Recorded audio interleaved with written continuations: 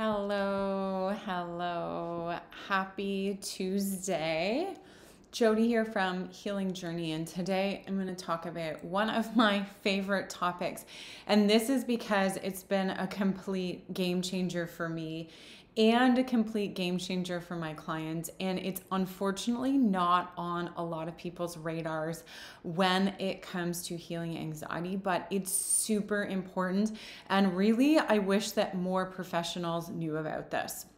Before I dive in to today's hot topic, I wanted to share with you, if you haven't heard already, that I have a pretty cool special going on into January. So until January 31st, you get access to 2020 pricing on my 12-week program, The Holistic Anxiety Fix. And this program looks at healing anxiety holistically from many different layers, including what I'm going to share with you today. And the results are actually phenomenal. So women are coming into the program with severe anxiety, and they're leaving the program with no clinical anxiety. So super cool results. And for this month only, I'm actually giving away an extra month in the program. So it's a 16-week program. So you get an extra month of coaching with me. You're also going to get GABA, which I'm going to be talking about in a live later again this week, as well as instructions on how to use GABA. And then you're going to get a bonus one-on-one with me. And a lot of the women do use this bonus to go through their hair test results with me so that they can understand it in a more personalized manner. So really cool bonuses this month that you're absolutely going to want to tap into. So if you haven't already, click the link and book that complimentary call with me if you think that this is something you want to do in 2021.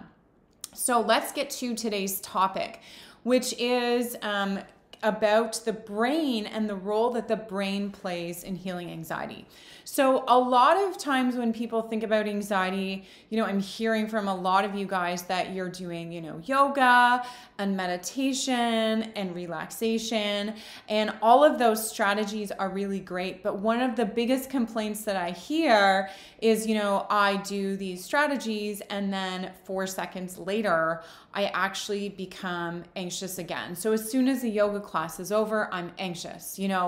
Do I have to breathe all day long? Maybe I need to meditate like a monk to maintain this calmness in my nervous system.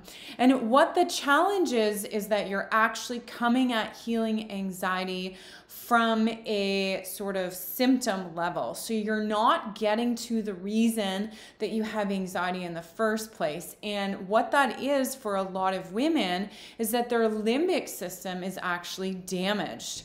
So how can you tell if your limbic system is damaged? So short of doing a brain scan, the best way to tell that your limbic system is damaged is actually a couple of different things. So what I find, and I found with myself and a lot of my clients, is that they can't think of 4 positive memories. So if you're thinking about past memories and you might be listening to this and thinking like, hey, that's super easy, Jody. I can think of 4 positive memories. So I challenge you to write them down. Because what I find is that when you think of those memories, what happens is the negative really slips in and you're not actually feeling positive about the memories at all. So if this is something you struggle with, this is, indicator number 1.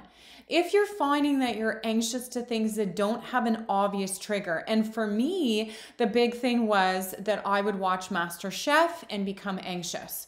I would get heart palpitations to it. I started to get heart palpitations going for walks. Things that were like just a little bit stressful, my body would start to go out of control in terms of my stress response.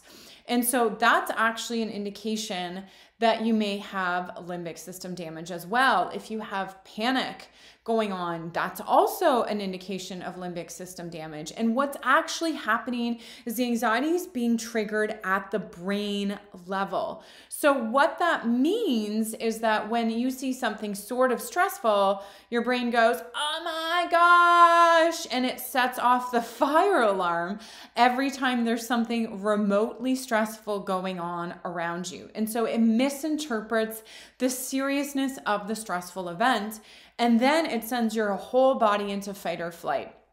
So it's like seeing an ant and your body thinking it's a bear and running for a bear from a bear instead. So you're doing all of those physiological and cognitive responses like it is a bear, but you're actually just looking at an ant.